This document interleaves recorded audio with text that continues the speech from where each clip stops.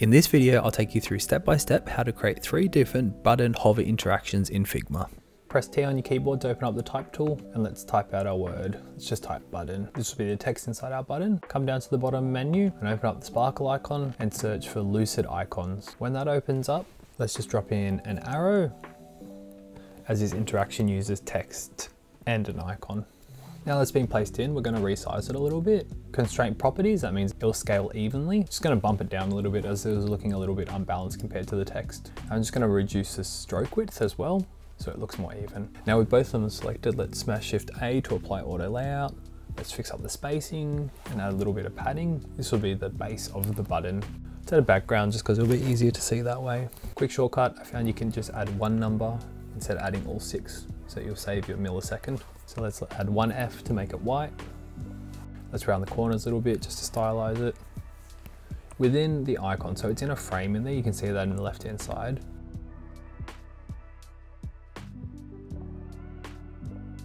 Duplicate the icon. With the frame selector, make sure that you have clip content on.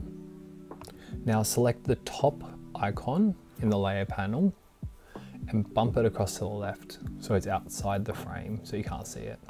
If you click Command Y, they'll turn outline mode on and you'll be able to see where it is. Now select your button. Now let's name our layer. We love some tidy layers. And go up to the top right and click Create Component. Let's add a variant property. We'll name it State. And now let's add a variant. So this will be the hover state that we're going to create. Let's change the color as well. And now within that frame with our icon again, we're going to select that top one that we bumped out to the left, and now let's center it in the middle of the frame. Select the second icon that was below that one and bump this one out to the right. So the same process again, but now we're moving this one to the right. Now let's click Prototype, drag a noodle from the first one to the second one and change it to while hovering, Smart Animate. Let's make the ease out time about 450. Let's just fix it up in the auto layout so that it's centered when you stretch the button. Now hold Option to drag a copy of it, and I'll take your copied version and place it into your frame to test it out. Select your frame and go up the top and click Prototype. Now when you hover over your button, you can see your basic hover interaction with the icon swiping across as you hover over it. This is a really nice basic one that adds a bit of delight when you're presenting it to clients. Just a bit of a +1. So that's your first button interaction we're going to create. Now let's create the second one. Drag a copy of your first one, as we're going to be using a lot of the same styling, so we can use this as a base. Just right click on it and click Detach Instance, as we just want the structure of this button so we don't have to remake it. Now with this one, it's a similar process, but it's going to be a different outcome. Select the top icon and center it. But now this time, instead of bumping it to the left, we're actually going to move it downwards. So move it downwards, so now it's below out of the frame. We're going to follow a similar process as we did with the icon. So we're going to draw a frame, so click F to draw a frame. And now go to your text and you want to find the width and the height of it to make this frame, as you want it to be a really similar size. Once you've copied this, now you'll have your text wrapper set up. Let's rename it text wrapper so it's really easy to see, and place your wording inside it. And now use the position controls to center it in the middle of your text wrapper. I did mine the wrong size, so I'm just fixing that up now.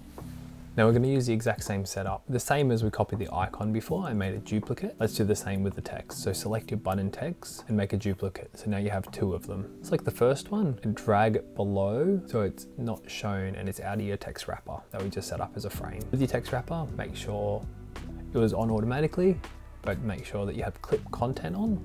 And as a little +1, I like to do a slight angle on the text so it looks like it's coming up one word at a time as it loads on the hover. Now that's bumped all the way out. Select your button and click Create Component.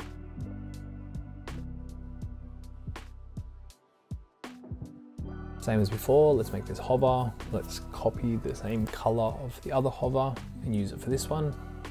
You can use whatever color you want that works for your brand.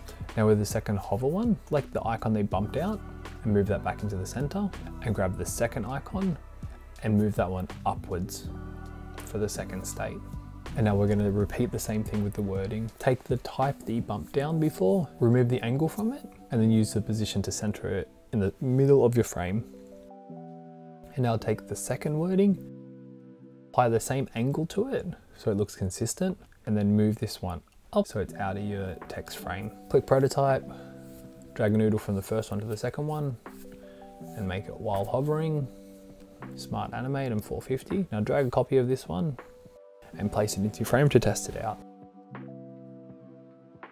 Select your frame and click the present button up the top right. And here's your second interaction. When you hover over this one, appearing from the bottom with the icon as you hover over it, and then as you release the hover, the other words fall back down. Quite a micro interaction, but it's quite a popular one. You see this interaction quite a lot at the moment with the text looks like it's appearing word by word. We can take it one step further as well and add another level of interaction. Take a copy of your second button, right click and click detach instance, because we want to just take the styling we have to set up the third button.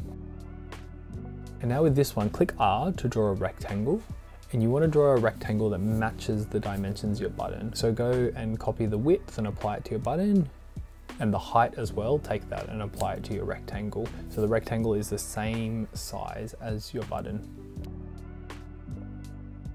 Now select it and paste it within your button. Go up to the top right and click the ignore auto layout or the position absolute button and center it within the middle of your button. Around the corners as well, because that button has round corners. And now we need to do two things here. We need to select this rectangle, as this is going to be the background on the hover. And we want to right click and click send to back, so you can still see your words when it comes in. And the next thing we want to do is we want to select our button and change it to clip content, so you can't see anything that goes outside the button frame. This one we're going to build a little bit backwards, so select the hover color that you want to use and apply that to the rectangle we just set up. This will be the hover color. Now with all that set up, select the background rectangle and you can use your arrow keys to move it downwards so it's out of the button. So it's below the button and you can't see it anymore. Now select your button, go up to the top right, click create component.